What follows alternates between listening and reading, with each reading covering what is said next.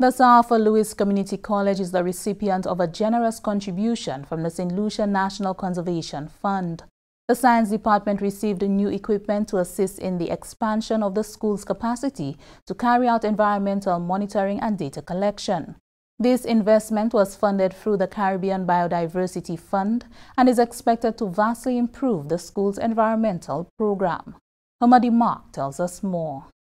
The officer in charge at the St. Lucia National Conservation Fund, Craig Henry, says the SALCC Community College plays an important role in building the country's capacity for environmental monitoring, and this contribution will improve the school's ability to contribute to national efforts to improve data collection. Through our grant-making program, we were able to facilitate the request to get some much-needed equipment in order to improve that capacity.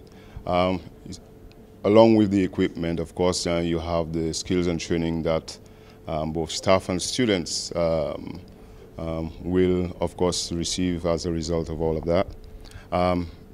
There is also the potential for, as well, contributing to the national database and knowledge regarding the status of some of our critical ecosystems. The coordinator for the SALCC Community College's Environmental Science Program, Dr. Marie-Louise Felix, says this donation will improve the learning experience and proficiency of students at the SALCC Community College. With this contribution of equipment, we have one of the most modern and efficient environmental monitoring equipment that you can find.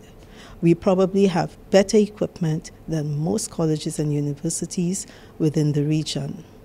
It now means that not only are we better able to train our students, but also our students are going to be proficient in the most modern equipment with regards to environmental monitoring. According to Dr. Felix, this contribution also facilitates national and regional collaboration with agencies attempting to improve environmental data collection. From the Government Information Service, Hamadi Mark reporting.